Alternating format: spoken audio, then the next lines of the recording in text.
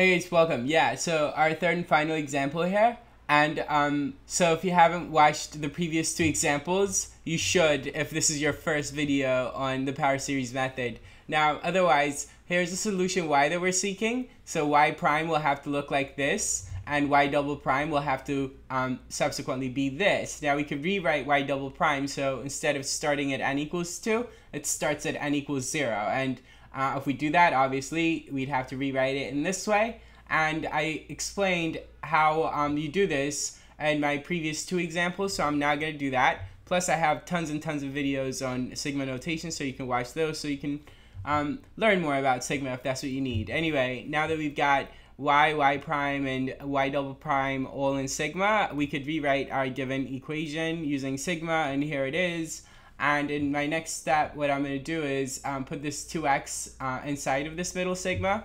And when I do that, I'll have to write this here, which is like this n. It did not have a 2 in front of it. Now it does. So that must have been this 2. And yeah, and the x goes in there and changes this x to the n minus 1 to an x to the n.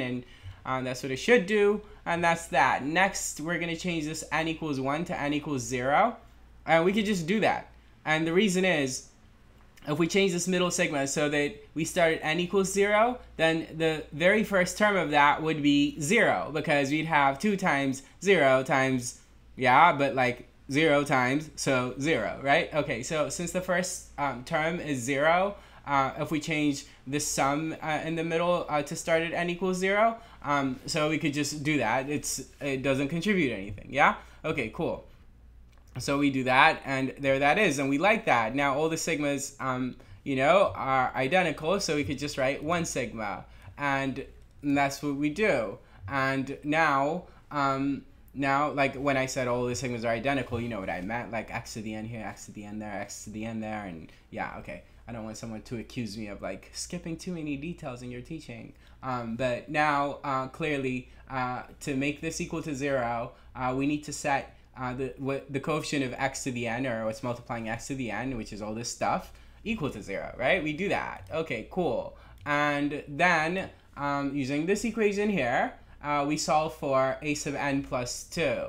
And that will give us a way to compute the first so many coefficients of our solution, right? Our solution y, right? Like, it comes with lots of coefficients, right?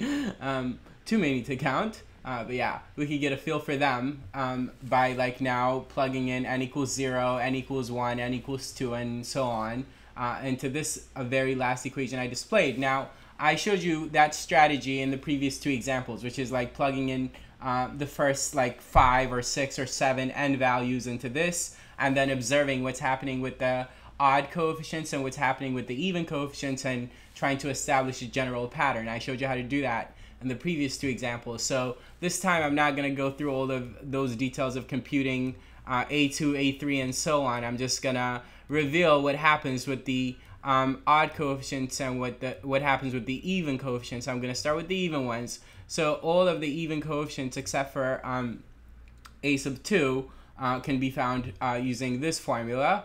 And a sub 2 you can find by plugging in n equals 0 into this recursive definition, right? Okay, cool. But yeah, all of the other ones, all of the other even coefficients can be found in terms of a sub 0, like using this formula, and a sub 2 is also in terms of a sub 0, right? Okay, cool. Just, yeah, like if you plug in n equals 0 here, we have to have a sub 0 on the right side right here, yeah? Okay. Anyway, now that's what happens with the even coefficients of our solution y, and our solution y again is over here, and this is what happens with its odd coefficients. All of the odd coefficients are related to a sub 1 in this way, and so by the discussions in the previous video, then we could recognize how to write our solution y by grouping together all of the even x powered terms, including x to the 0th term here. And then, of course, we have factored out a sub 0, which was a part of all of the even x powered term coefficients, right? All of the coefficients of the even x powers had a sub 0 in them, and I've factored it out here. And then all the odd ones had a sub 1, and I've factored it out here. And this is all of the even ones grouped together, and we can write them more succinctly using sigma here for the rest of them, except for the first 2 even ones here.